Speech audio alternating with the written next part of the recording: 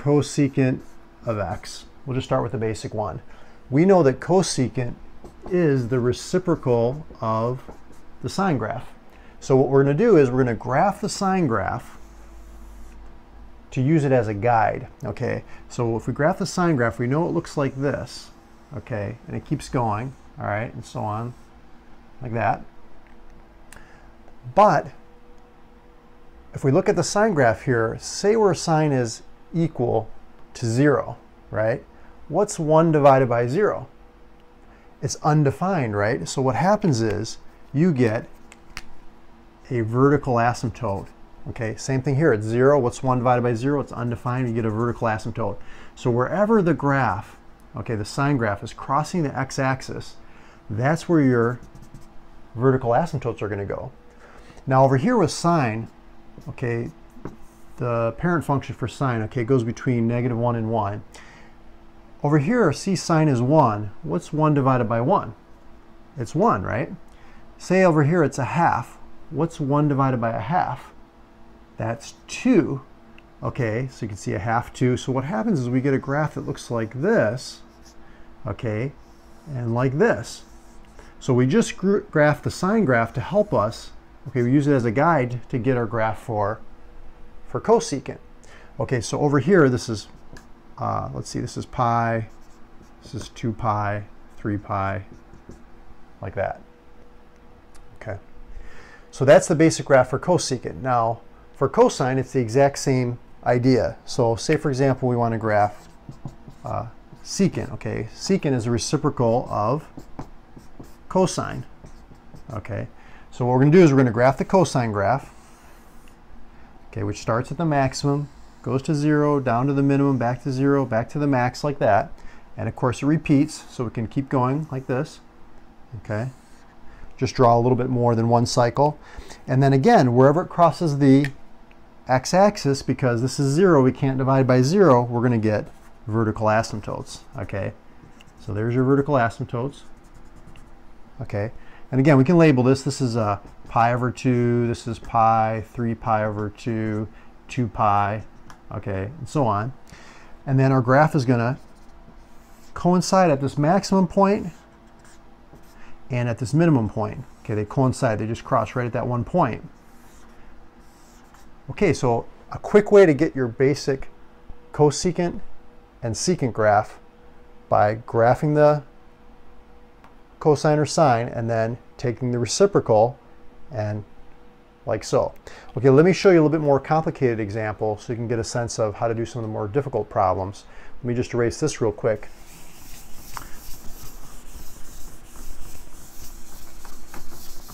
So say we want to graph y equals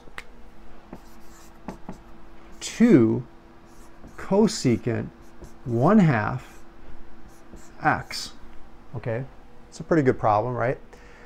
What we're going to do is we're going to graph y equals 2 sine 1/2 x. Okay, so what does that mean?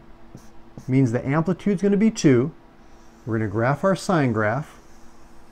Okay, like that. I'm going to graph a little bit more just to give us a little bit better diagram here, better picture. And remember, the period is 2 pi, the normal period, divided by b. This is your b value here, 1/2. So that comes out to 4 pi. So what that means is that it's completing one cycle, one period in 4 pi. Okay, so that means this would be 2 pi, 1 pi, 3 pi. Okay, so I'm just dividing this into 4 pieces. Okay, now we can go ahead and graph our cosecant graph. We just, wherever it crosses the x-axis, we're drawing our asymptotes like so. Okay, wherever the sine graph is crossing the x-axis. And then we can just draw our cosecant graph.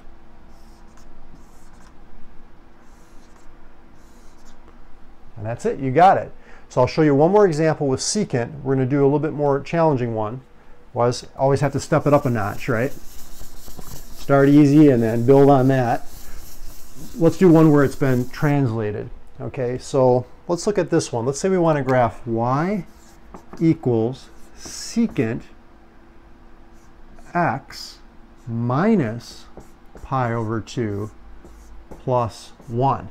Okay, so what does the pi over 2 do? What does the 1 do? This one, remember, has the opposite effect. It's shifting right pi over 2. This one has the same effect on the graph. It's shifting up 1. So what I'm going to do is I'm going to start by graphing the cosine graph. Okay, now follow me here. I'm going to graph the cosine graph just using this graph here. Okay, so cosine looks like this. Okay, if you need to review back, go back to the cosine and sine videos if you need some help with this. But it starts at the max, 0, min, 0, max. That's one cycle, 2 pi. Okay, this is pi over 2, pi, 3 pi over 2. Okay, like that. And the minus pi over 2, this is shifting it actually positive pi over 2, right pi over 2. So each of these points is going to go to the right. Okay, one step. Okay, like that, like that, like that, like that. Okay, so this point would be right here. So now your graph looks like this.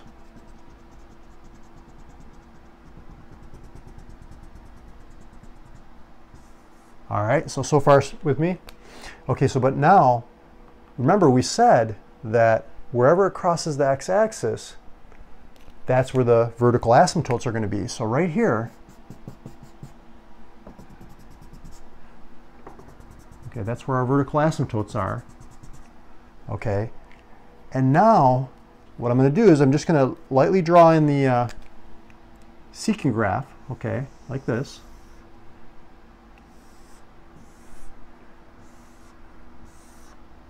And this keeps going, by the way, so I can draw arrows on here. So it keeps going. It approaches the asymptote, but doesn't touch, doesn't cross. But wait a second, you say, what about the 1? Okay, what do we do with the 1? Well, the 1 tells us to shift the graph up 1. So all these points are going to go up 1, right? So now the graph's going to look like this, okay?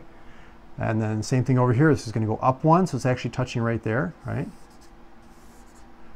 Up 1, like that. Okay, and the asymptotes are in the same place. So that's how I would do it. I would start graphing this cosine or sine graph, depending if you're using secant or cosecant. And then I would do the shift. Okay, this is the phase shift, left and right. Wherever it crosses the x-axis, draw your vertical asymptotes. Go ahead and draw in your secant graph. You can draw it dotted or in a different color or whatever you prefer. And then you can shift it up or down. So that's what I would recommend. That's the secant graph there. If you have other questions, go back and review the sine and cosine graphs if you have questions on how to get the graphs in the period. The period for secant and cosecant is the same as for sine and cosine. It's 2 pi. So whatever this number is right here in front of the x variable, you can use that formula, period equals 2 pi divided by b. Okay, this is the b. In this case, it's 1, okay, to find out how long it takes for it to complete one cycle.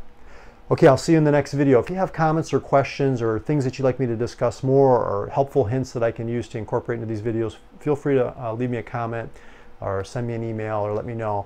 And I'll see you in the next video.